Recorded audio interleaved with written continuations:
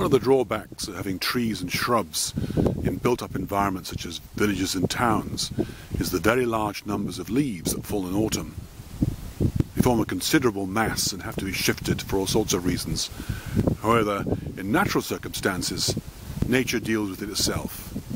So we have the likes of bacteria, earthworms, fungi, woodlice, all of which slowly break down the leaves and return them to be recycled so their contents are used, minerals and so on they contain, by the next year's growth.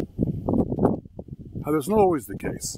So trees such as beech trees, which aren't native to Scotland, are infamous for their leaves not decomposing, so they don't biodegrade.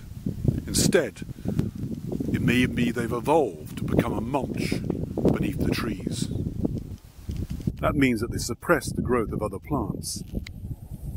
So other trees don't develop from seedlings, and plants that would otherwise grow beneath them and compete for water, minerals and so on are unable to do so. So it's a neat trick, but it's at the expense of losing those nutrients that otherwise it would have been able to recycle.